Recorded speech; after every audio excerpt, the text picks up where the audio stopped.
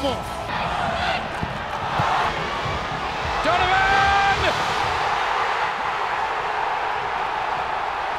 My favorite MLS player of all time is Kevin Hartman, El Gato, the Stone Fox, the Silver Fox, whatever you want to call him. Pretty much the only thing flashy about Kevin Hartman is his bleach blonde hair, which he has retained since he's been young. I've watched this guy from the beginning. This guy has done it all. He's been around forever. He's won MLS Cups. He's won Goalkeeper of the Year. And what strikes me most about him is just his longevity. It just seems like this guy is never going to go away.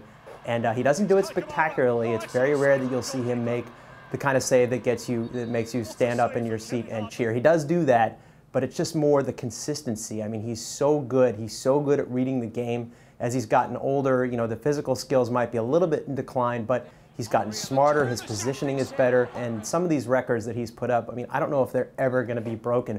More than 14,000 minutes, more than 100 clean sheets, more than 1,400 saves. It's amazing stuff. And I love the fact that he's still going, still doing his thing, and it makes me feel young.